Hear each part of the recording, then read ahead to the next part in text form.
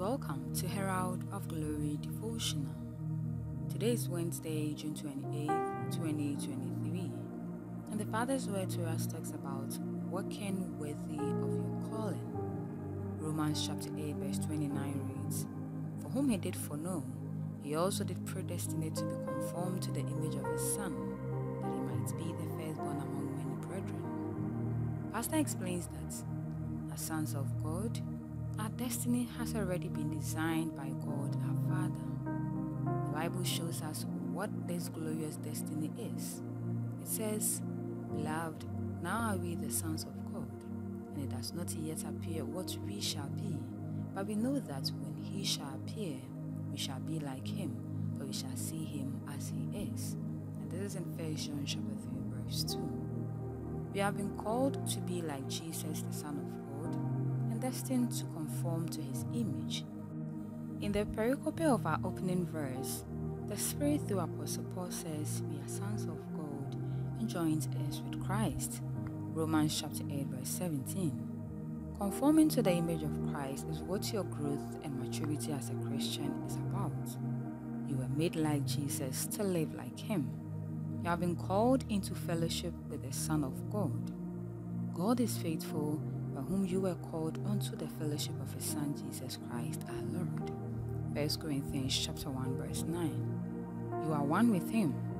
You share his life and glory. Take note of what our opening verse reveals to you.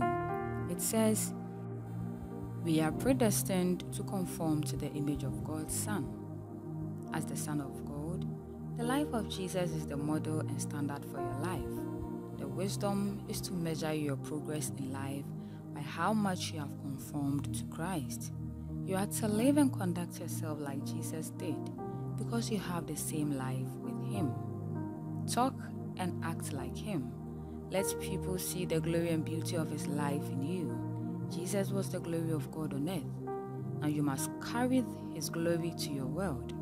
Everywhere, in every place, people must notice the glory in your life. The glory of God must be seen in your lifestyle, speech, conduct, and attitudes. Demonstrate the fullness of God in everything you do, and to know the love of Christ, which passeth knowledge, that ye might be filled with all the fullness of God. Ephesians chapter 3 verse 19. Let your conformation to the image of Christ be the standard of your success as a child of God. Hallelujah. Please make this declaration with me. I've been fashioned like Jesus, the Son of God, to live like him. Christ is my life and destiny.